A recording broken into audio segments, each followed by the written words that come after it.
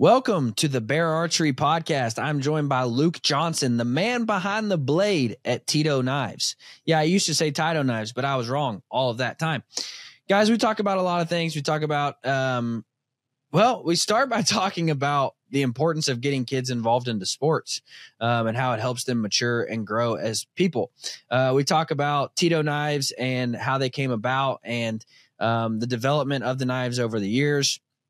We talk about the knife system that each one of us run, why we run it that way. I'm gearing up for Spring Bear, so kind of everything about my system right now is Spring Bear related. So we talk about our knife system and what we run that way. But we also dive into kind of our favorite hunts over the years, and we talk about kind of the maturing of sportsmen and what that looks like and things that we go through to mature as outdoorsmen and sportsmen. Guys, it's a fun episode. I hope you enjoy it. As always, this episode is brought to you by our good friends over at ScentLock. But guys, Luke Johnson and Tyto Knives, let's jump right in.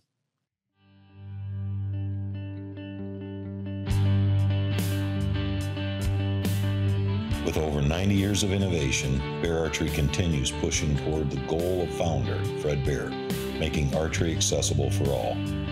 Fred believed the history of the bow and arrow were the history of mankind, and everyone should immerse themselves in the outdoor experience. Welcome to the Bear Archery Podcast, where the mission is simple: to hunt, grow, and inspire others.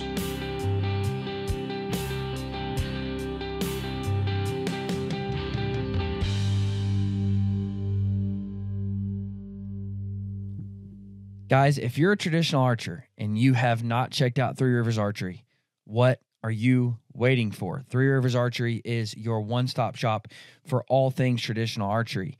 They have the largest in-stock selection of traditional archery equipment anywhere. Same-day shipping, very, very, very knowledgeable.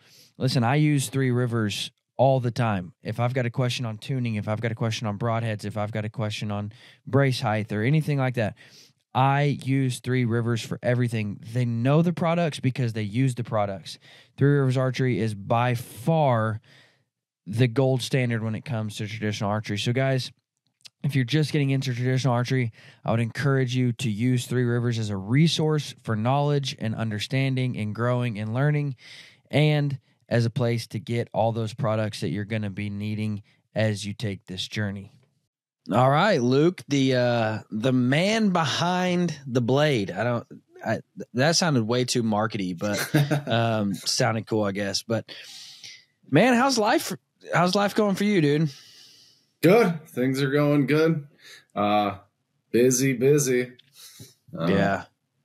It's better to be busy than bored. I've learned that, though. That is true. The alternative to busy is usually not good. Yeah. Yeah. Either that means you're just lazy or it means things aren't going how they need to be going. That is true. But, they say get a job or start a company in the hunting industry and you'll get to hunt a lot less. Yeah. So I've been learning that. Yep, that's how it goes, dude. People, it's my favorite thing, the misconception of you get to hunt for a living. And I'm like, no, it's the furthest from the truth. You work in the hunting industry doesn't mean you hunt for a living. No, I mean, our busiest time is obviously during the hunting season. Oh, yeah. When I want to be out and about, and it goes even for spring hunting seasons too. So we get busy in the spring and then we get busy in the fall. And, I used to, suppose in my heyday when I was in my mid-20s, I got to hunt some years, even like 60 days a year. And I'm not even close to that now, I'll tell you that. Yeah. So. Now, where are you at in the world? What part of the country are you from? Minnesota. So we are like the northwest suburbs of Minnesota. Very cool. How far are you from Alexandria? About an hour 15 or so south of Alexandria. Sweet, dude. Yeah. May 18th, put it down. Pope and Young has a one of our bow hunter bashes, which is like a day event. Super fun. We've partnered up with the guys at Dialed Archery. So they're going to be doing their day event and we're going to be having a banquet after that and just some really good food, auction items, just giveaways. It'll be a fun night. So cool. That's in Alexandria on May 18th. So I'll hope to see you there for sure. Is that at that Arrowwood Resort up there? No, it's at the Alexandria Shooting Park. Okay. Is what it's called. Cool. Yep, I've never been there. I try to stay out of Minnesota. It's too cold and snowy for me. But it is. We had a very odd winter this year. It was like Christmas. It was raining and 55 degrees, which is just unheard of. We're usually locked in snow all year. We maybe got 2 little snowstorms, and they both disappeared right away. It was very interesting. Yeah, that's what's crazy. You know, I'm here in Kansas, and we get some decent snows, but never anything crazy. And you talk to people from that part of the world, and they're like, dude, it's 55 and sunny. And I'm like, dude, it's negative 20. Like, we swapped weather here. And so it was definitely weird. And I remember there being times like I thought, oh, snap, like we have a massive cold front coming in, and the deer hunting is going to be insane. Or we have a big snow coming in, the deer hunting is going to be insane. But it was almost like it was too much for the deer. Like it's almost like it skipped their norm for cold fronts and snow. So it almost like shocked them. You know what I mean? Yeah, they just, I don't know. They probably just bedded down and waited it out or something like that. It didn't get them moving like it usually would. You know, it's funny. As soon as you said I'm my son's hockey coach, I'm like, I bet this Doug's from Minnesota, dude.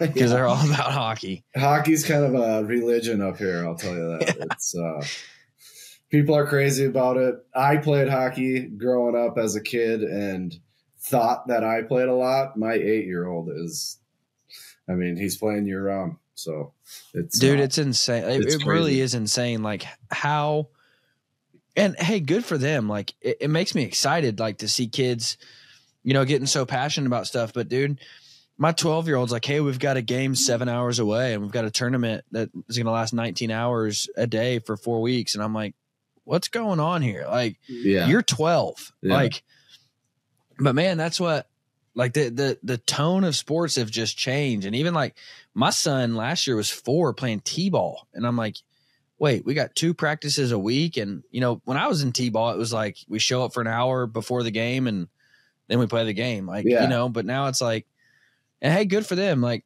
I hope that passion and that drive to succeed and to excel will transfer over into, you know, kids wanting to become successful in the field and hunting. And which I've seen it in my kids. Like I've seen that in my kids. You know, my 5-year-old, like, dude, he'll stick it out through cold fronts, and he'll stick it out for hours sitting in a blind. And hopefully it transfers seems like over. It's going 2 different ways. There's, you know, part of the kids that I'm seeing that are locked to their devices and watching TV and playing video games, and that's all they do all day. And then there's the other half that are, you know, going hard on whatever activity they're doing, sports, outdoors, all that kind of stuff. So I think a lot of it has to do with parents. I mean, it's easy to hand your kid a tablet or a video game and, you know, don't pay attention to them. Probably cheaper too than getting into all the sports. It doesn't take up your time, but no, it seems to be going 2 different ways in my opinion. But I don't know. I've been impressed with a lot of the younger people and the kids that I've seen lately, for sure, getting after it. You know, I've had high school age kids work for me part-time, full-time, whenever they can. Just a few people that I know. And, you know, the younger generation has got a bad rap of being lazy and that kind of thing. But, man, some of the kids I see, they're gung-ho. They come into work. They work their ass off all day, and, you know, they're happy about it. So. And that truly is, man, that's the benefit of sports. Like sports will teach a kid so much. And, you know, I'm not even talking about hunting. I'm talking about actual team sports. Yeah. It teaches a kid so much, man, and so much value and so much hard work and so much, you know, and I try to tell my kid, and people are like, oh, you're so hurtful. And I'm like, no, I'm truthful. Like, sweetheart, you're not the best. Right. But you're also not the worst. Like, you're not as good as you think you are. But hey, you're also not as bad as you think you are. And I want them to just learn that mentality, not only for sports, but for life. Like, don't get on a high horse thinking you're better than everybody else. But hey, man, pick your head up, because you're not as bad as you think you are either. Like, and it just teaches them so much. And even since, you know, even since my 12-year-old started sports, it's like, you see the way they handle emotions better. You see the way they interact with authority better because they've learned to respect that authority, as a coach. And so it does a lot of good for them, man. So I would encourage everybody. Like, I know it's expensive. I know, dude, stinking, it's insane. Like summer leagues is like $400. And I'm like, for volleyball? Like, anyways, but it teaches them so much, man. It's so much value in what they're doing. So yeah, get a kid signed up. Translates to the real world. At the end of the day, you're going to have to deal with bosses, other authority. You're going to have to learn to work with, other people, whatever you have to do. Like my 8-year-old son, he's played hockey with all kinds of kids. I mean, he's got a core team that he kind of sticks with, but like he's in camps and stuff all over. So he's dealing with new kids, new coaches, new people all the time. And it's just been really good for him. So I think it translates to the real world big time. Yeah, for sure. No, and you're right, man. Some kids it's so easy to just write off, like, and just say this generation sucks. And like, right. I get it, man. There's a lot of, I got to tell a story real quick. There's a kid in my church. His name's Coda, and Coda's something crazy. Like, dude's wild. We were sitting at dinner one week after church, and he's talking to my wife, speaking to her face. And he thought it was so funny. He said, yeah, Dylan said he can say whatever he wants to about you on the podcast because you'll never listen. And then he proceeds to tell her stories that I have said on the podcast about her. And I'm like, Coda, bro, that's a true statement. Like, I told that story knowing she would never hear it. But then you go to her and tell her, so this is for you, Coda. You're no longer allowed to listen to the podcast. Turn it off. You're out, dude. You're gone. Cut off, buddy. Yeah, you're cut off. So Luke Johnson, the man behind Tyto Knives. Give us an introduction to Tyto, dude. Like, how'd you start it? Why'd you start it? Where'd the vision come from? And I'm gonna jump into why I switched and just kind of talk about the knife system I want to run. But yeah, give us that introduction, dude. I mean, how it all started. This would be our 8 years in business this year. Me and a few buddies of mine were on our way home from a successful mule deer hunting trip and dropped. Was it that tanker behind you right there? Not that one. It was a different one. My buddy shot this, the one that I'm talking about here. I gotcha. But stopped at a taxidermist, got to talking to him. He had been using just like a simple doctor's scalpel metal handle and blades for his taxidermy work. But he also said, I bring these in the field. They're super light, obviously sharp blades, don't have to sharpen a knife. Like we all know about replaceable blade knives. So I got home from that trip and just went online and bought, a simple scalpel and some blades, carried it the rest of that season. That was an early mule deer hunt. The rest of that season, and about halfway through the next hunting season, I was just kind of sitting, glassing on a hill and looking at it. And I thought, I could make this better. Like, it could be cooler, something you'd be proud to carry. So I got home from that trip, downloaded a free CAD program. Didn't know how to use it at all. Just kind of taught myself how to use the program, made up a design, found a local machine shop that could, produce the first couple handles for me, and was off and running from there, really.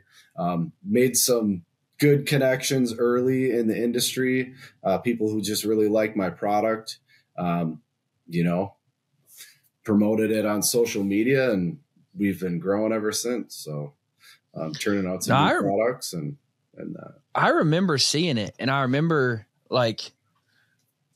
thinking to myself, and it's funny because it's exactly what you said. I remember thinking like, man, that's very functional, but it's also cool. Like, like, if people say they don't care about the looks and the style, they're a liar. Like, hunters are so feminine when it comes to their camo matching and like what looks cool and what doesn't. Like, don't tell me that crap.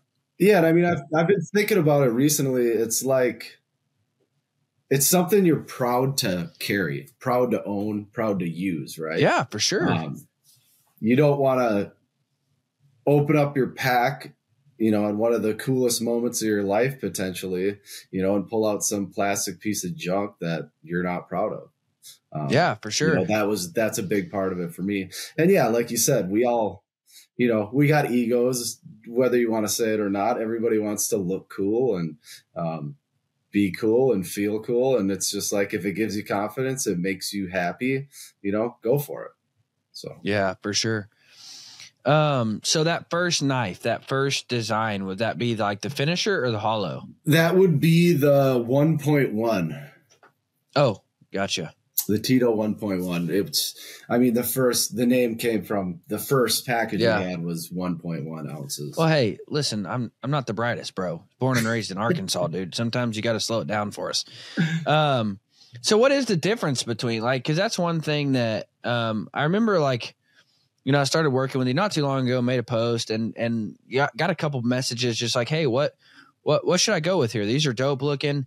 What is the difference between like the hollow, the finisher, the 1.1? Obviously the air is, completely different. But what are the differences in those replacement blades and why one over the other? So the 1.1 was the original design. Stainless steel, it's a little bit longer. Just looking up the overall length is like 7.5 inches. Some people are going to want a longer knife. So that was the original design. I thought it fit in my hand really well. That's kind of where the design came up. People have loved that knife. They still love it. It's still one of our top sellers. Then from that, we went to the finisher, which was really made to be a little bit more minimalist. And another big part of it, which I do, when I'm running gun and hunting and maybe like spot and stock antelope hunting, is I like to throw it in my bino harness with a couple blades. So if you're not going to be carrying a pack and maybe you get too far away from the truck or wherever you're camping, you can have a knife on you to open an animal up, partially break it down or whatever till you can get back to your pack. That was kind of a reason for that. And then we use titanium as the material on the finisher, just to go with a little bit lighter. And really, they're so light, you put them in your bino harness or your pack, you don't even know they're there. So as far as replacement blades go, those were kind of the first. The 1.1 was the first one. The finisher was our next design. And then this hollow bone is our newest knife that we just came out with towards the end of last year. And really, we put like a small half handle on it just to give a little bit more bulk. Still very lightweight. It's a little bit longer than the finisher, but it still will fit in a bino harness. And a big reason for that design was to accept our new blades that we actually designed and are manufacturing ourselves, or we're working with a manufacturing partner. So those are our proprietary blades, the HB scalpel blades. And really that hollow bone was made to accept those blades. Gotcha. Those blades are a little bit thicker, about as thick as we can get to get away with still using the same blade retention system. And then they're just where the connection point is a little bit wider, I guess you would say, on top of the blade, on the opposite side as the cutting edge. That is typically where those blades will break. So we try to beef that up, so you will break less blades in the field. When you start twisting on those replacement blades, that's when you kind of start to get some of that breakage. Up above there. So it's funny that you say you want the lightweight replaceable in the harness, because I'm actually the opposite. In my mind, that's the knife I grab all the time. Like if I just need to cut something or, just that's my tool knife. That's my crap. If I bury a broadhead into the tree, that's what I'm going to dig it out with, is the knife right there on my chest. And so I keep the air on my bino harness, and then I'm really only going to pull out the hollow to, if I get the animal and I get there and I'm ready to, take care of it. So that's why it's in my pack and, in the kill kit. So I actually view those opposite. Like I want on my chest, I want a durable, I can do anything and everything with that knife and I don't have to worry about it. I can, I can get it in a deer if I need to, but I can also, chisel out a broadhead out of a tree or a fence post or whatever if I need to. So that's what's in my bino harness is the air, and then in the pack and the kill kit is the hollow. So what's your tip? What's your advice? Because I haven't experienced it yet. Okay, actually, let me take a step back. Many of you have heard me say, and I've said this on the podcast before, that I don't like replaceable blades. I want to retract that statement just a touch, because what I used to say is I like a well hand-forged, sturdy built. It's always going to be sharp. It's always going to be ready to roll knife, which is why I like the air. That's what Tyto gives you in the air. I wasn't a fan of replaceable blades because usually they're pretty heavy. Like if you look at like an outdoor edge, it's going to be pretty stinking heavy. So it kind of defeats the purpose in my mind of having it in my backpack as like my kill kit knife. Yeah. And so then when I started messing with the Tyto, man, it's just so lightweight and the blades are easier to change in the field. They're quicker to change in the field. It's just more compact. It fits in a pack better. It's just an all around better built knife rather than a cheap plastic folding knife that, man, I learned one thing over my years. Don't ever have in your kill kit a folding knife, because then you fold it up and inside the mechanisms get disgusting and you can't ever get the fat and the grease out, where your knife folds and there's hair in it. And it's just, it's gross. Don't ever have a folding knife in your kill kit. That's why I kind of fell in love with the design of Tyto. You get a fixed blade. You get a single piece replaceable blade that's light, it's sturdy, it's well built. So I'm a big fan. Now, what are your tips? What's your tip for getting a blade off and on? You're spring bear and you're taking care of the bear. Your hands are all greasy. The knife is greasy from the fat and the blood. What's your tips or advice for changing the blade in the middle of that with the nasty hands? Yeah, I mean, that's always been a challenge of a replaceable blade knife, right? Me, myself, I've handled them so much that I just have a technique. Really what you got to do is lift that back end of that blade up above the retention and just pull it off. I get that your hands get greasy and whatnot. If your hands are too slippery and greasy to actually get a grip on it and pull, I mean, I've just grabbed a stick and you pry that thing up and you can just push it right off with a stick. It pops right off. So you mean push it off from the backside? Correct. So you pry it up, push it up from the back. Yeah, it could take your fingernail or something, get under it, you pry it up. Once the back of that blade is up, you can just push and it'll just pop right off. I seen a guy, and I don't know if he has any connection with you. I don't even know if you know who I'm talking about. But he did a video with your knife about shoving it into a log, like stabbing it into a log, and then that will hold the blade, and then you can basically just pop it off. I haven't seen that, but that's a great idea. Yeah, and it looked like it really worked. I haven't tried it yet because I haven't needed to replace my blade, but it looked like it worked well, and I thought, man, that's a pretty good idea. Yeah, and they're so sharp to that tip that they'll push way into a log. I could see how that would work really good. Yeah. I'll have to mess with that a little bit myself. That's a great idea. I'd like to see that. Send me that after the podcast. So I will, yeah, for sure. No, because that's what I was Googling that, like, best way to change it. Because that is, with like the Outdoor Edge, if you're familiar with those, if you're listening, you've ever used those, you're thinking, well, you just unclip it and pull it out. Right. Well, these are a little different. These don't have all of those mechanics, which again, a reason I threw those away and never used them, because all those mechanics just get gunked up and disgusting after one animal. I threw mine away. Here's when I was done with them. And this was probably, 4 years ago. My middle kid was probably 3, and I had shot a deer and I had taken care of it, but that blade was the knife was so disgusting. The mechanics were so gross. I couldn't fold it back together. And so I just threw it in the bed of my truck. Didn't think much of it.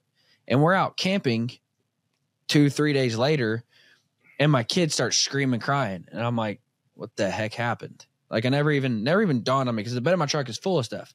Right. And I'm like, what happened? And her hand was just destroyed, cut. Ugh. And I was like, oh my gosh, she just grabbed that knife. And I was just so fed up with like knives getting gross and not being able to, and like, listen, I know that's 100% on me. I know, don't start leaving me negative reviews and negative comments because I left the knife out. I know that, but I left it out because like, it was just so disgusting. I couldn't get it to shut, and it was just so full of junk from that deer. So I just threw it in the bed of my truck. And that's when I was like, okay, I've got to get a knife that you can literally just spray off, and be done. And that's when I made the in my mind that those folding, cheap, replaceable blades, I was done with those. Yeah. But no, it was a good idea. Shove it into a log and then. Yeah, I like that idea. I want to see that video, and I want to test that out a little bit. I can see how that would work great. That log grips it enough just to pull it off. Like I said, I don't have many issues replacing with my hands.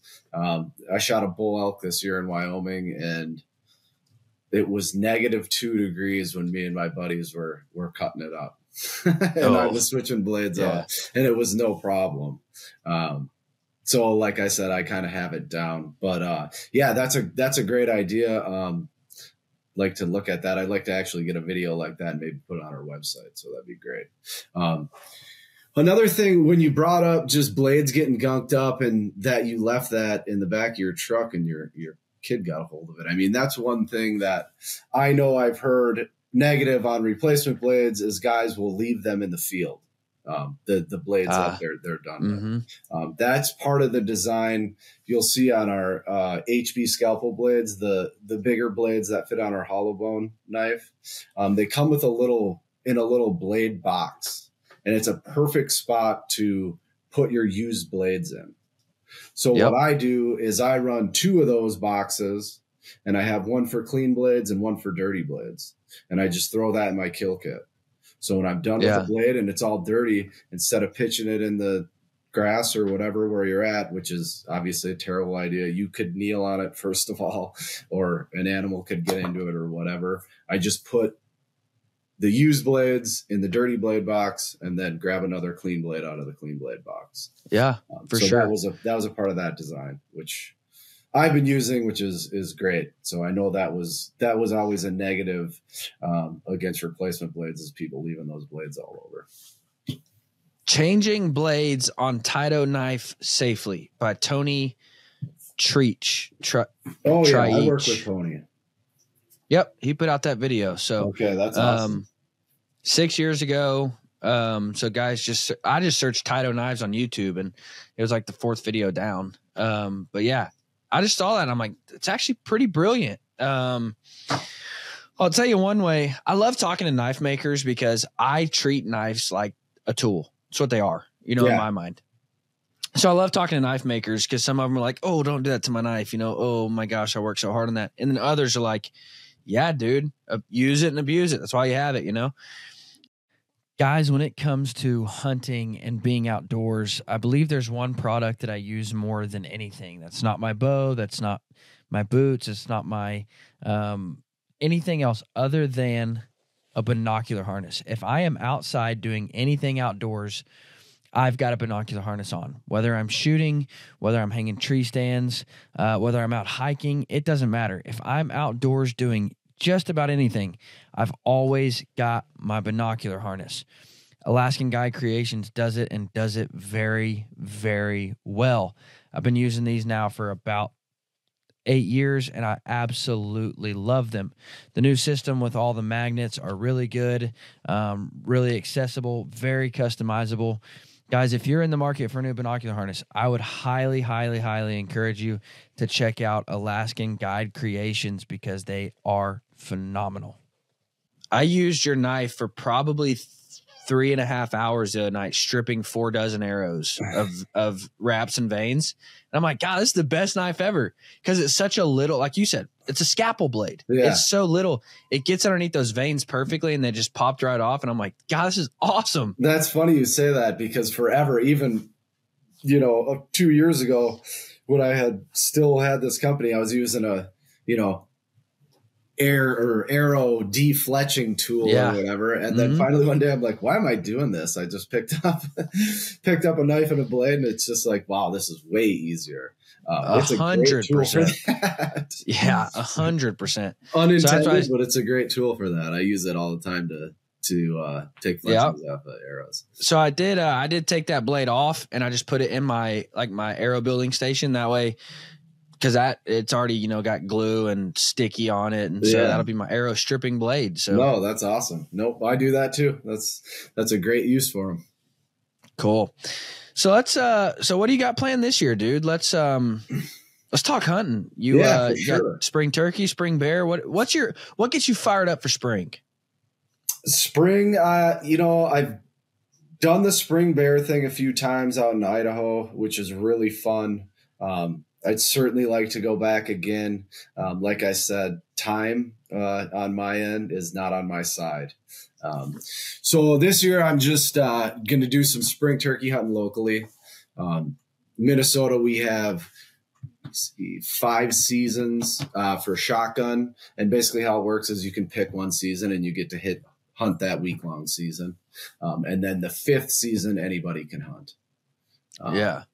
So the first season's out, just busy. I'm going to be hunting the 2nd season, which ideally this year you'd be hunting the 1st season. There's turkeys strutting all over around here.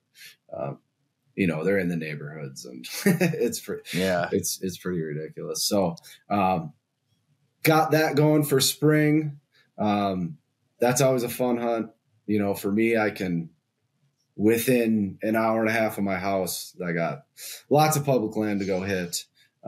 So I kind of just do the run and gun turkey hunting in the woods, not really much for decoying, just calling and moving around. But been really successful in the last few years. I tried for, I think the first couple of years I turkey hunted around here, I was strictly archery. And the last year I archery hunted turkeys, I called 8 toms in and did not get a shot. So the next year I picked up a shotgun, and I have decided turkeys are built for shotguns rather than bows. Yeah. So most people have come to that conclusion, Yeah. I had a guy, and he I don't remember who. It was Warren Holder from Raised Hunting, and he decided to go traditional. And so he'd been asking me all these questions, and I had walked him through arrow setups and broadhead choices, and tuning and all of this stuff. And dude was shooting good. He would send me videos, asking me about form and asking about arrow flight, and he said, "Man, I'm really excited to start using it in turkey season." And I'm like, that's not what I would choose to start hunting turkeys with. Like, if you want to switch to a recurve, birds ain't going to be what I'm going to switch with it on. No. There are a lot of animals that are built for recurves, and turkeys ain't one of them. And so that's what he said. He tried it, and I think, he just got busted trying to draw and missed a couple and hit a couple. And he's like, "Yep, this ain't for me, dog." I know there's guys that do it, not outside of a blind run and gun with archery equipment, but I don't know how you don't get busted drawing. Like I guess I couldn't put that together. I can see sitting in a blind, that'd be a great way to kill one with a bow. That takes away the entirety of why people turkey hunt. Like, I will never understand. And I'm not a big turkey hunter. You don't have to listen to this podcast long at all to know I'm not a big turkey hunter. Yeah. And most people, I hate on turkey hunting so much on the podcast that most people think it's a joke. And then when they talk to me in person, they're like, "Dude, I thought you were kidding." I'm like, "Nope, don't care to turkey hunt." But if I'm going to, it's because I'm like, man, I just want to go and run around and chase something. Yeah. I mean, it's a way to get out in the woods in the spring, Yeah. It's something to do to get you out and hone your skills. And, it's certainly not like calling an elk in. You know, people relate it to that, but it's definitely not that. But it's fun. Like, I enjoy it. I mean, I started tree hunting, you know, later, I guess, in my life, just for that reason, a way to go hunting in the spring. See, that's why it's been fun. It's fun to get out, and but I guess I don't take it that seriously. Yeah, for sure. Now, I will. Maybe I shouldn't share this. I don't want to be telling my secrets. This is the first year I've ever done it, but I have done spring bear in Idaho a couple times now, and this year I'm headed to Montana to spring bear hunt. And the buddy that I'm going up there with, I was asking him, like, dude, how far are you from so-and-so in Idaho? And he's like, just a couple hours. And I'm like, sweet, because I have a bear there that I need to go. It's been at the taxidermist. I need to go pick it up. And he's like, yeah. He's like, well, hey, why don't we'll shoot a bear here. We'll take that one down to the taxidermist, and we'll hunt our way down to the taxidermist and shoot another one in Idaho. And I'm like, why I never thought about that is mind blowing to me, because if you look at a map, there's really good ground on Montana and there's really good ground in Idaho on the line. So you can just hunt and essentially kill an Idaho bear and a Montana bear. Yeah. Without having to do a ton of traveling. And so that's what I'm doing this year. Going to try to knock out 2 bear tags and one little rodeo there, I guess. Yeah, that'll be cool. That was the times I went out to Idaho. That was one thought I had. It's like a 25-hour drive to where I was hunting.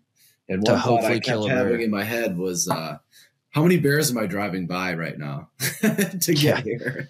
For sure, dude. Probably halfway there. You're getting in the country where you could definitely go do the same thing that you're going all the way out to Idaho for. I mean, you've got bears there. Why not bear hunt at home? Well, they don't have spring bear hunting here. Oh, gotcha. It's fall only. And so I'm working on getting a tag here, but every zone's different in Minnesota. The zone that my family has some hunting property in, it's 6 years for a resident to draw a bear tag, which seems a little ridiculous. I mean, we have bears on trail camera pretty much every day. Lots of bears, big ones. But it's going to take 6 years. So I think I got 3 years left before I can draw that bear tag here. Yeah. But that's a fall tag. And, you know, I'm so deep into getting points and draw system. If I have a year where I draw every tag I apply for, I don't know how I'm ever going to get it done, to be honest with you. You're right. Yeah. No, dude, and a lot of people don't know, like, a lot of people don't even think about, there are some stinking giant bears in eastern states. Oh, yeah. Like, Wisconsin is the best state to kill a big old tanker of a bear. I think that's where more Boone and Crockett bears have been killed. Like, I think that I shouldn't have said that for sure, but I think more Boone and Crockett's have been pulled out of Wisconsin than anywhere else. Like, and dude, I have seen some tankers come out of like Oklahoma. Like, there's big bears here. But you're right. Like, if you want that spring bear, and really for me, it's like, man, I want to get in the mountains. Like, I want to get in the mountains and chase stuff in the spring. You know, you've been cooped up all winter long, and it's like, I just want to get out in the mountains and stomp around the mountains and, you know, see some elk and some mule deer and so that's really the appeal for me. And I don't think there's any states other than in the West that offer spring bear. I think all spring bears out West. I think you're right. And, you know, Minnesota, for instance, I mean, you're sitting over a bay pile. That's your only way to hunt bears in Minnesota.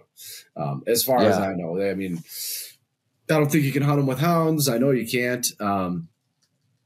And there's no spot and stock opportunities. I mean, really, when I really fell in love with big game hunting was, you know, when I was a kid going out to Western South Dakota with my dad, you know, getting behind some glass and getting to stalk some animals on their feet. And that's when I was like, oh, this is cool. You don't just sit in a tree and wait, because that's, you know, kind of how we were brought up in Minnesota, deer hunting. And that's the style that I fell in love with, that I love doing. So I've gotten into tree stand hunting a little bit more in Minnesota, and I got a good spot I can go in Wisconsin. But yeah, what really gets me going is the getting on my feet and moving, glassing, watching animal behavior. Oh yeah, for sure. And making moves on them. So, but that being said, I'd still like to kill a big bear in Minnesota, even if it's sitting in a tree over a bait pile. Right. I got to retract my statement because the easternmost state offers spring bear. Maine offers spring bear. Okay. But only on certain tribal lands is what this says. But there's only 9 states in the lower 48 that even offer spring bear: Idaho, Montana, Wyoming, Oregon, Washington, Utah, Arizona, Alaska. Oh, I'm sorry. So this isn't just 48. So just 9 states in the U.S. Alaska and Maine only on certain tribal lands. So Maine does. But I've bear hunted in Maine, and there's like the possibilities of spotting and stalking bears in Maine. Like, oh my gosh. Insane. It's the thickest woods I've ever seen. Like the North Maine woods is insanely thick. Cool hunting, but like I could never imagine trying to spot and stalk. You can't spot. Like you can only see 30 yards unless you're looking down a road. It'd be some sort of still hunting, I suppose. Yeah. And I don't know how that would go for bears. Probably not great. All right. So tell me about the tanker of this buck right behind you.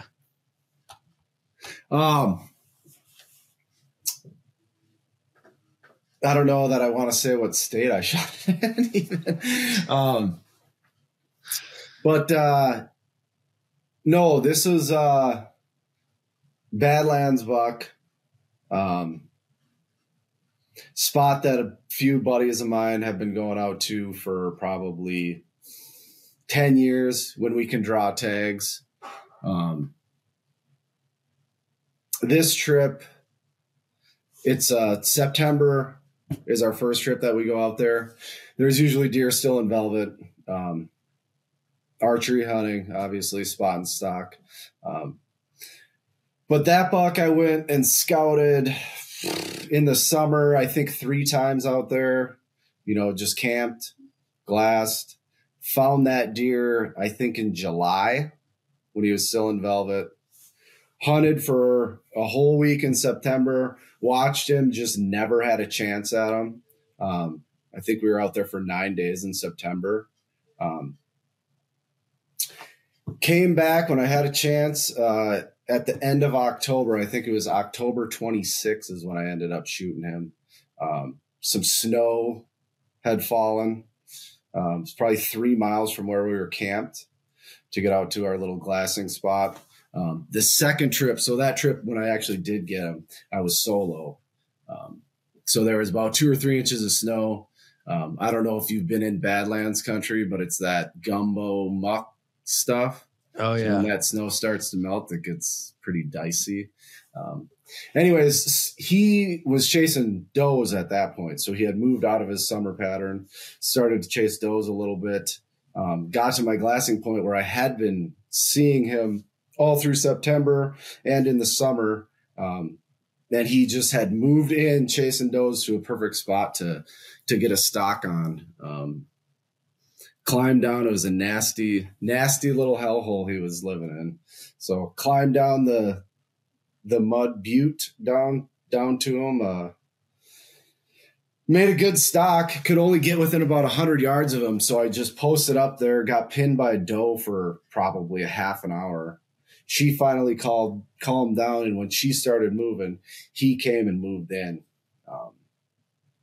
Ended up just standing broadside, pretty far shot, like 80 yards. But he didn't know I was there. Perfectly calm day. Standing broadside, just checking a doe, and I guess the rest was history on the shot. Made one perfect shot, and he probably ran 50 yards and dumped over.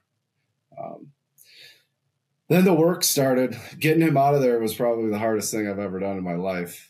As I was breaking him down, that couple inches of snow started to melt. And the only way in and out of this little hole that he was in is just straight up and down on one of those gumbo mud buttes.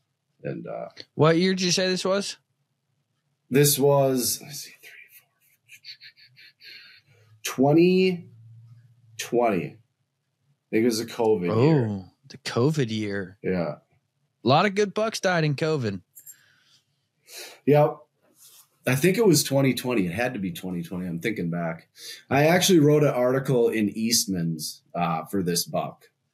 So I think it was Eastman's Bow Hunting Journal. It might have been the last bow hunting journal that came out. This buck's in there. Very cool. You can read the whole story there, but yeah, getting him out of that hole was about the hardest thing I've probably ever done in my life. I mean, you take a step and slide back 10 feet, take another step, slide back 10 feet. It was pretty brutal crawling out of there, but I got him out and there he is. So you should have had him covered in mud. You should have had him covered in mud for the taxidermy. Yeah, that would be pretty cool. I got some pretty good photos of myself covered in mud getting him out of there. So are you Minnesota born and raised? Yep. So when did the Western expansion, and when did that start to take place? When did you start going out west? So my dad and a couple of his buddies, when they were 30-ish, they wanted to do the big West adventure. Obviously they didn't have all of the tools that we have now for scouting and whatnot. So they just loaded up a truck and headed out west. I know they hunted Montana a couple years, and then they kind of got on some stuff in South Dakota, just knocking on doors and whatnot. They ended up meeting a rancher that was about their age that was kind of taking over his dad's ranch, and got to be pretty good buddies with him. And we've been hunting on that ranch ever since. So my first deer that I ever killed was in Western South Dakota when I was 12 years old. And like from then on, that's what got me on the Western hunting stuff. So, and then I'd come back, like I said, and try to sit in a tree, and it was just like, this isn't fun at all, especially being a, 12, 13, 14-year-old hockey player that's moving all the time, trying to sit in a tree stand was pretty rough. So I remember my first Western adventure, and it doesn't take long until the thought crosses your head. You're like, man, what I've done my entire life is not hunting. No. Like, now, don't get me wrong. I'm still a whitetail fanatic. I love whitetail hunting. But you learn something when you go out west, and you're like, holy crap, we've got 5 days to do this. And this is the first time my boots have hit the ground. Like, it's just so much different. And it's a different ball game because with whitetails, really the hunt takes place all summer long with cameras and where you're going to set up and where you're going to hang your set. And then it really just becomes a waiting game as to, are they going to come by here? And so it's a different ball game. There's joys to both. I love both. But I remember like being on the mountain for the first time and like, okay, I saw a bear at 1.5 miles away. Now what? Like, this is actually hunting. But it's interesting to me because, a lot of guys, that kind of Western expansion of Eastern hunters, basically anything Colorado and east, really, you hear most people talk, and it's kind of a new thing, relatively new at least, of we're going out west to hunt. And I think it's because exactly what you just said, because technology has made it easier for us to do so. Right. Like, whereas, when our dads were kids, it's exactly like you just said, dad wasn't going to drive 40 hours and try to shoot something, and he had no idea where he was going, how he was going to do it, or where it was at. Whereas now we have all of these tools and all these resources to know, where can I park the truck when I get there? Where can I camp when I get there? I can have glassing spots saved. I can have, potential bedding areas saved. I can have, you can make a plan before you get there. And so I think that's really what, because I've had these conversations a lot, because Western people are like, where the crap did y'all come from? Like, you used to not come here. Now, 20 years ago, you just started flooding our states. Well, the more and more technology rolls out, the more and more guys think, I could probably do that. Yeah. And I mean, there were maps, there were plat maps that had landowners and state land and whatever national forest land marked on it, but it was a lot more difficult, right? You had to put a lot more research in. You had to know how to read maps really well. So it was possible and the stuff was there, but now it's just so easy. You bring up your Onyx maps or whatever mapping system you got, and, it's marked clearly who owns every plot of land and what land you can hunt on and what land you can't. And, Google Maps, you can go basically look at exactly what it's going to be like when you get out there. You can mark spots, and rather than just looking at a topo map, I mean, if you didn't know how to read maps 30 years ago, you wouldn't know anything about what your spot was going to look like when you got out there. I think it's not only just maps and technology, but we just live in a knowledge-based world now. And even with podcasts, dude, like, if I'm on a plane, I'm sitting there digesting information. Like, I'm sitting there learning about where I'm going hunting, or learning about the species I'm hunting. Like, it's getting close to spring bear. So I've started downloading a whole bunch of spring bear podcasts, just to start learning techniques and do's and don'ts. And Remy Warren put out a podcast not too long ago about like the do's and don'ts of spring bear. And so like, you're just sitting there constantly digesting and learning and growing. You got YouTube, you've got TVs littered with, streaming channels about hunting and podcasts and archery talk and rock slide. And so really, if you're wanting to go somewhere, like you can learn about it, like through YouTube, podcast, rock slide. You can ask people, it's just, we live in a in a society that is giving out knowledge more than they used to. Used to it was, I don't want to share my stuff with anybody. It's a lot quicker too, right? It's not. Oh yeah. You don't necessarily have to go find out for yourself, which I still think is the best way to learn, whether it's shooting a bow, tuning a bow, learning animal behavior, learning land nav, learning the terrain you want to hunt. I mean, the best way to do it is to get out there and actually do it. But you can get that knowledge base really quick before you go make that next step. Which has changed everything, Right. Even in the last 10 years where I go hunt public land, like it's exploded with people. Like I used to be able to get out and be by myself. I mean, that's pretty rare now. Right. You're constantly running into somebody. Oh yeah.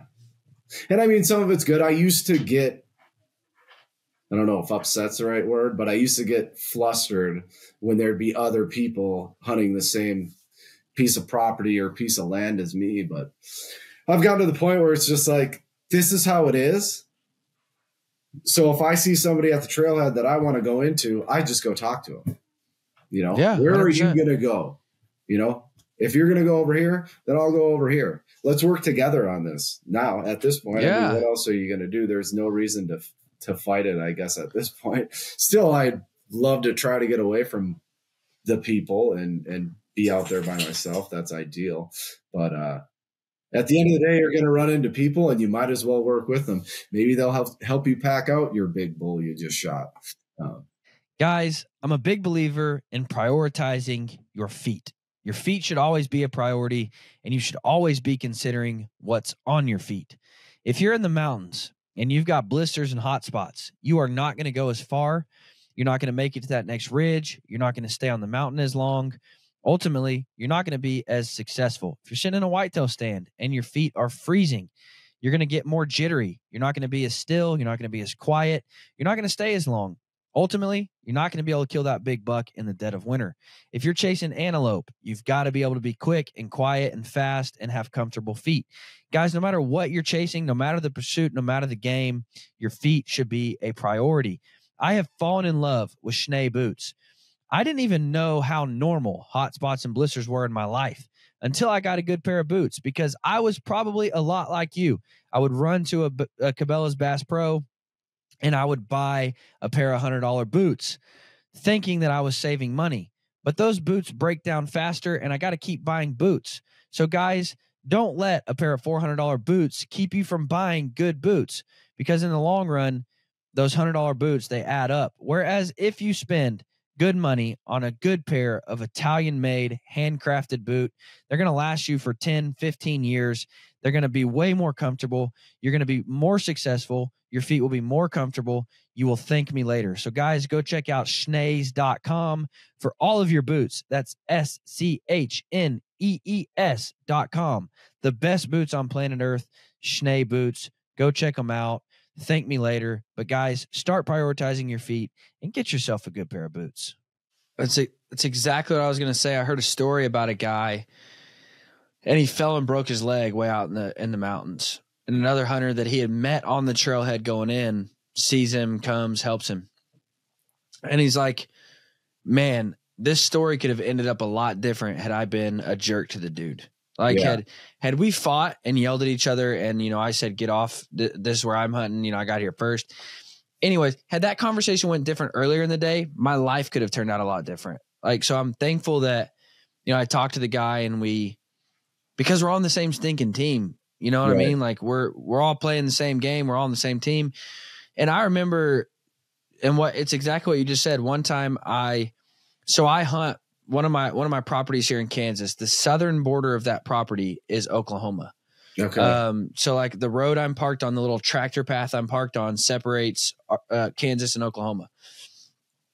And a few days in a row, I had seen this truck parked in that same little tractor path. This is not a road. Like you don't go down there just because you're chilling. So I knew the dude was hunting. And I knew he was hunting the Oklahoma side because I had the Kansas side.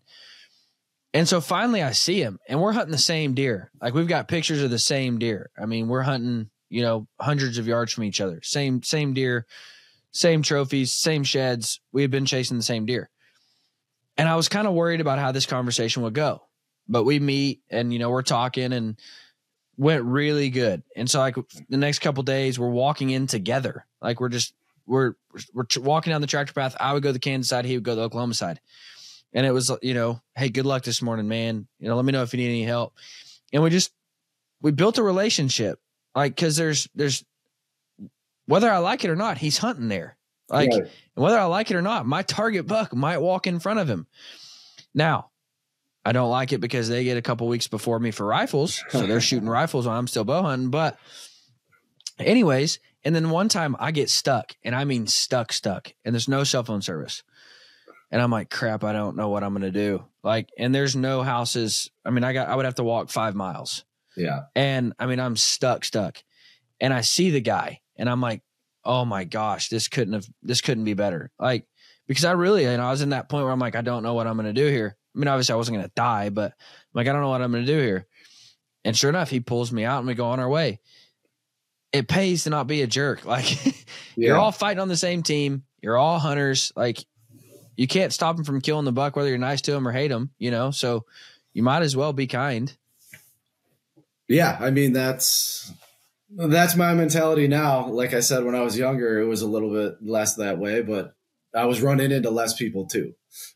So you'd think you'd have your deer figured out and somebody would come in and, I guess I wouldn't handle it as good as I do now. But I mean, this last October, the elk I was talking about earlier that I had killed, it was the same deal. I mean, we were there for 7 days and 6 days and didn't see an elk. And everybody we ran into, we're all at the point where nobody's seen anything. So we're at the point where you run into somebody and we just start sharing information. Like, what have you seen? What do you think they're doing? Some of the people were local. Some of them weren't. We met a really cool guy that I'm still in contact with from Florida that was there. And, we kind of put our heads together and I had some information from somebody else I know about this unit. And there's a drainage. We knew these elk were going to come off of the mountain when the weather hit, which it was gonna hit. It was 85 degrees when we got there, and like I said, it was -2 when I ended up killing that bull. But we put our heads together. He went and hunted one side of the drainage, we went and hunted the other side of the drainage, and we ended up basically just waiting them out. But yeah, sharing information with him, ended up kind of getting a bull on the ground for us.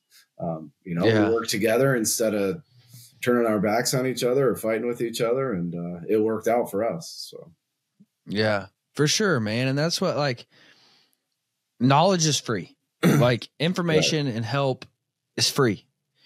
And there's enough deer, there's enough bulls, there's enough ducks, you name it, whatever you like to hunt, turkeys.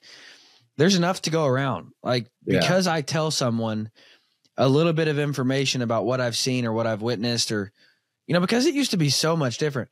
It used to be like, even information that wouldn't affect you at all, but it's like, no, dude, I figured this out myself. Like, this is mine. Yeah. I'm holding on to this. Like, information is free. Knowledge is free. Help is free to give out. And there's enough to go around. And I'll never forget. If you're already in a spot. It's not like it's a secret, right? You guys are both already there. You might as well work together at this point. I'm probably not going to go share my waypoints with everybody. But if I'm there and you're there, I'll work with you for sure. Guys, share your email. And if you want his waypoints, you just email him over. No, I'm just kidding. But yeah, man. And that's what I'll never forget. My dad, one time I'd been hunting this deer, and I've been hunting this deer hard. Hard. And it died. Somebody else killed it. And I was mad. Of course, I was 17 years old. Yeah, 17. And I was mad, dude. This was because I grew up in Northwest Arkansas. It was a giant deer for the area. You didn't have a chance to hunt deer like this often. And I was mad. And I'll never forget my dad. And it died like a ways away from where I was hunting. So my dad was like, dude, how many people do you think were hunting that deer? Like, you're not the only person that thought you had laid claim to that deer. Right. And I was like, well, true. He's like, dude, between us and where it got killed, 40 people had trail camera pictures of that deer and thought that was their deer. But he said, and I'll never forget this, he said, Dylan, I don't think that if you're a true sportsman, you can be upset because somebody else had success. And I was like, oh, crap. Like, a lot of truth to that. Like, if you're upset because of somebody else's success, you might not be a sportsman. You know what I mean? You might just be a selfish, greedy killer. Like, because as outdoorsmen, like, I should be proud of somebody. Yeah, I can be upset. I can be, oh man, I've been hunting that deer for so long. I'm not telling you can't be sad. Like, you've invested a lot of time and money in that deer. But if you're mad that somebody else has success, man, you need to start asking yourself some questions. You know what I mean? Yeah. Yeah, I agree. That's the way to look at it.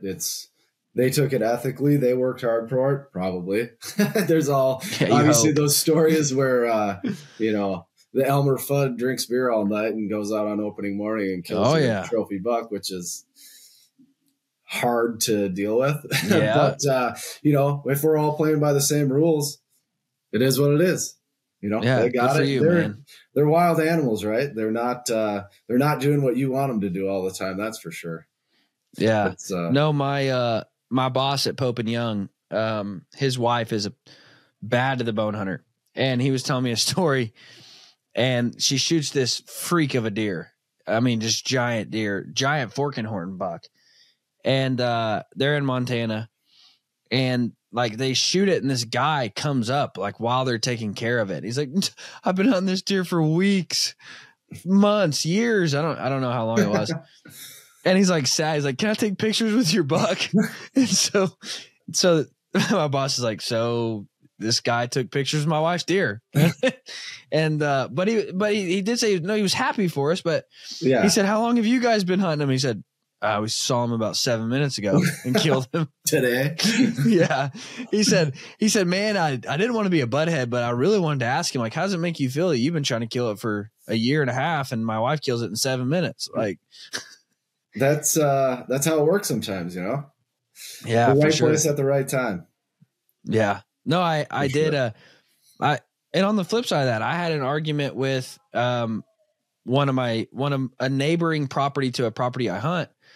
And they were freaking out that we were hunting there. And I said, dude, listen, first off, we both only have one tag a year. So if you're going to hunt the biggest, most mature deer in the area, and I'm going to hunt the biggest, most mature deer in the area, we're not going to do anything but help the herd. Like, we're not going to do anything but increase each other's hunting. Now, if you go out and shoot fork and horns and I go out and shoot, yearlings, yeah, we need to talk about this. But if we both agree that we're going to hunt big mature deer and let little ones walk and grow, we're not going to do anything but help each other. And I said, but also, dude, and I don't mean to offend you because I don't know you. I said, but my wife is hunting this with a compound. My wife is hunting with a compound. You're sitting in a tower blind with a rifle. If she's a threat to you, you need to check yourself. Like, I said, I'll never even set this property. I picked up this lease strictly for my wife to have a place to come and set. Yeah.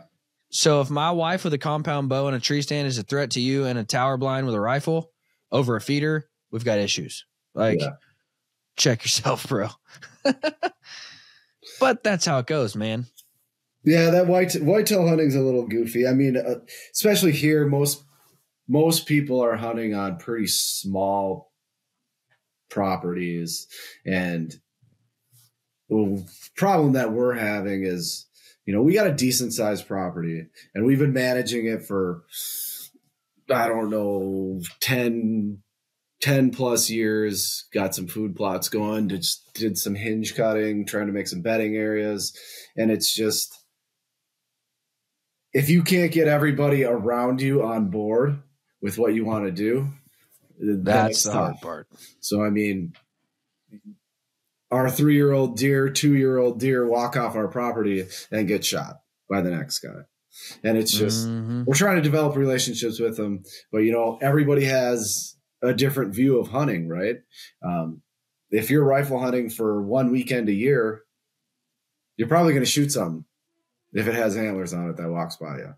And that's what a lot of these people are doing. So we're doing our best to manage our property, but a deer walks off, you don't know what's going to happen. You can't really keep them there. I mean, we're doing our best to keep them there. And that's all we can do. Yeah. Yeah, that's all we can do. And, I've told people that too. Like, when you talk to neighboring properties, you're like, listen, I'm going to hunt, the biggest, most mature deer I can hunt, blah, blah, blah, blah, blah. And I even told one guy, I said, but listen, my son's 5 and he's going to start hunting in a couple years. Yep. And if he sees a forking horn and he wants to shoot that deer, it's what he's going to shoot. And I'm sorry. Hard to be but mad it's his tag. Hard to be mad about that. Yeah, exactly. But like, you still want to have those conversations because, again, it's, hey, your property, your rules. You can hunt however you want. This is how I'm going to hunt it. It's your tag. I'm not going to tell you how to fill it. Don't tell me how to fill my tag, But let's all work together for the betterment of this herd. And that's what it should all be about. Like, hey, I want to enjoy hunting, but I also want to see the deer in my area. I want to see them thrive. And so if that's the case, like, there are some things I need to do. You know what I mean? Well, that mentality, my mentality has changed a little bit. I've always wanted to kill mature deer, but as I've gotten older, I can watch deer walk by. I can let them walk if they're not something I'm looking for. And to be honest, archery whitetail hunting in Minnesota and Wisconsin, I haven't killed a buck for quite a few years, but I'm seeing a lot of them, right? I'm just waiting for that big deer. And I've been hunting a couple specific deer on these properties. And if it's not what I'm looking for, I'm going to let it walk. And it's been a little frustrating because I haven't filled the tag for a while.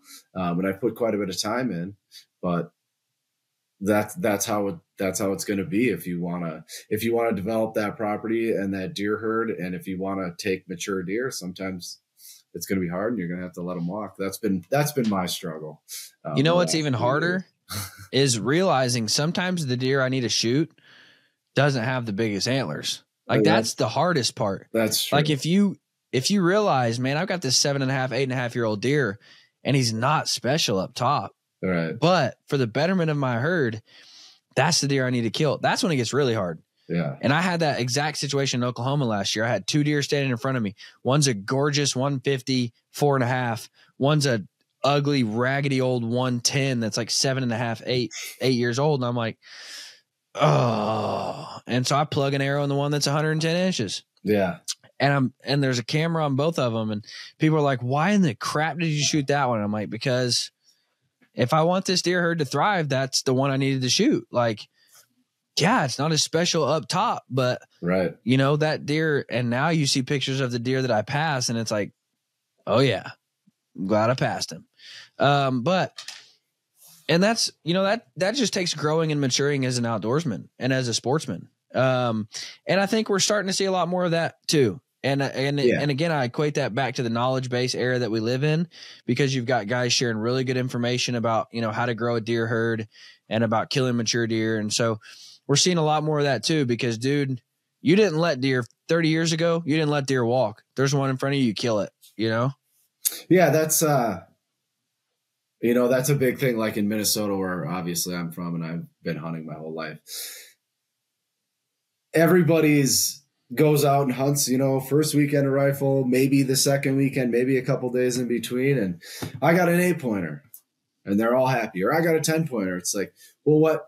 I need to know a little bit more else about this deer. Yeah. He could be an 8-pointer that's 2 years old. Yeah. He didn't really do much. That's what's so funny. Like you said, and now people are learning more. They're understanding different age classes of deer, getting better at aging deer, knowing the right animals to take. And I think it's going to help us all out for sure.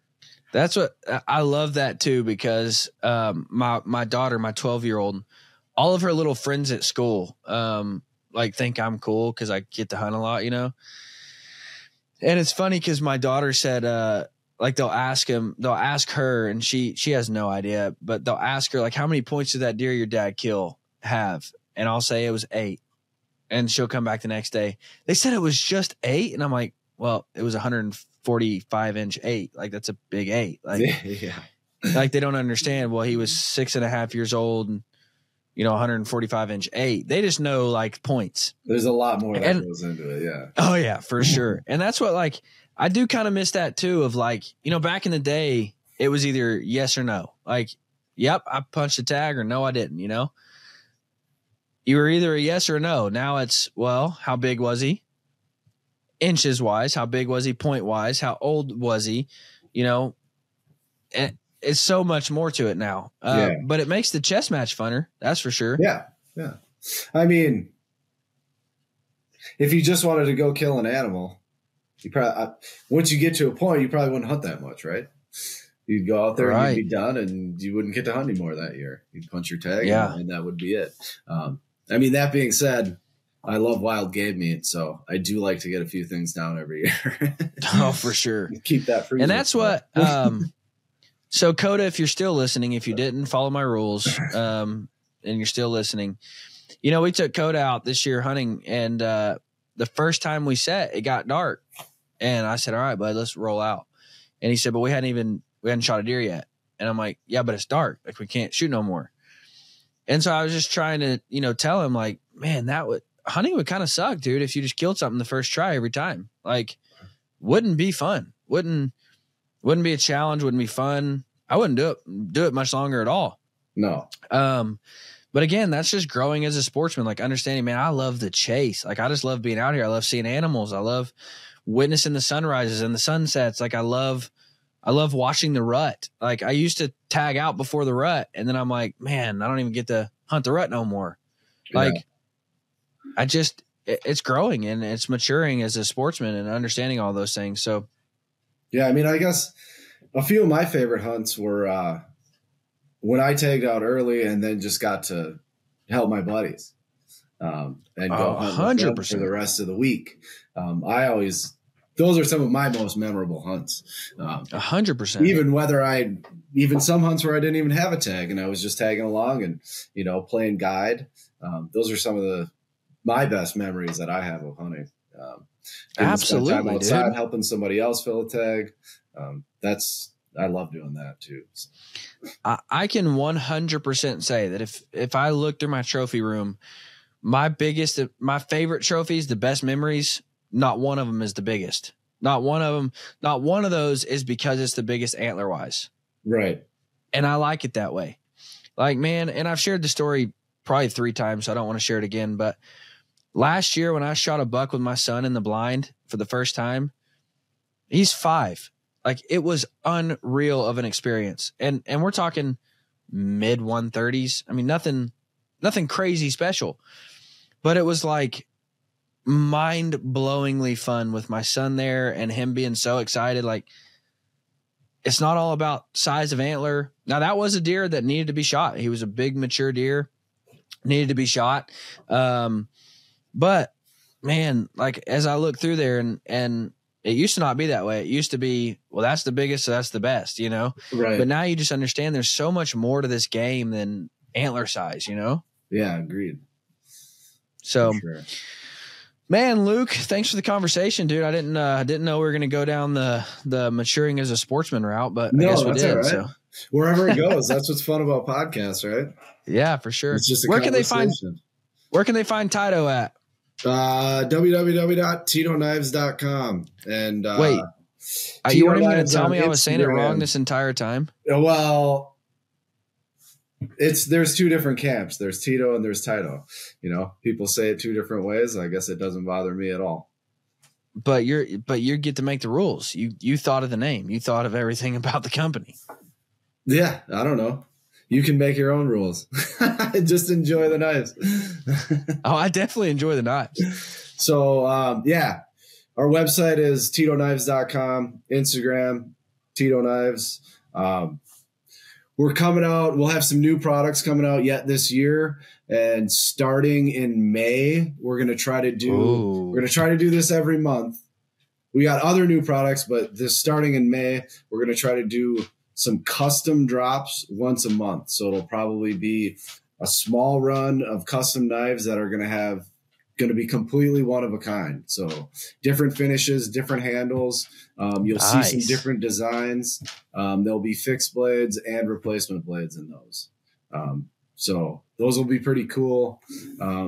Hopefully we're going to get our first one done right around May 1st for the custom drops. And then a couple other new cool products in the hopper here too yet this year. They're making a new arrow stripper knife. Yeah. And it's basically going to be the exact same knife, just rebranded for you. So yeah, there you go. That'll be perfect. So guys, also don't forget that we have our elk hunt giveaway going on right now with Mountain Tough and Bear Archery. So go get entered to win completely paid for elk hunt, guided elk hunt in Idaho with myself this September.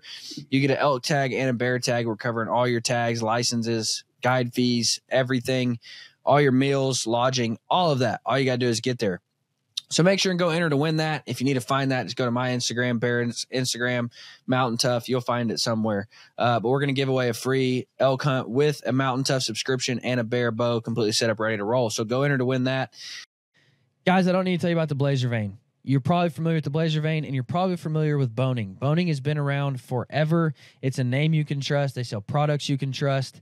They have everything that you need to build your own arrows. All of the jigs to fletch your own arrows, all of the vanes, all of the wraps, numerous types of vanes and wraps to build any kind of configuration you want. They also have some really cool Fredbear branded products with their Fredbear camo wraps and their Fredbear flannel wraps. Something that's really cool about that Fredbear flannel, that's actually a photo that was taken of one of Fredbear's flannel famous shirts, you know, the red and gray and black that he always wore. That's actually a photo taken of his personal shirt and put on a wrap. It looks really cool, especially on some traditional arrows. But my very favorite configuration, and this is coming from an arrow junkie that's tried out all different kind of vanes and all different kind of configurations, I have found that this configuration stabilizes pretty much every arrow. It's whisper quiet. They fly fantastic. The 3-inch Bronco vane in a 4 fletch absolutely flies like a dart, whether you're shooting mechanicals or big fixed. This is going to be a fletching configuration that will work. Again, whisper quiet, long range accuracy. I love this configuration. This is on every single one of my compound arrows. They just work. Guys, I would highly encourage you to check out Boning, not just for the Blazer vane, but for the Heat vane, for the Broncos, for the X vanes. Everything that you need to build your own arrows is right there on Boning's website. They've been around for ages, and I promise you, if you order from them, you're going to get products that you can trust. Make sure and stay tuned on Tyto Knives Instagram. I'm going to start saying it right because I respect you as a man, and I'm going to respect your wishes. Tyto Knives on Instagram for some custom drops. You're going to want to see them. Guys, thank you so much for listening. Y'all have a fantastic week. Thanks, Dylan.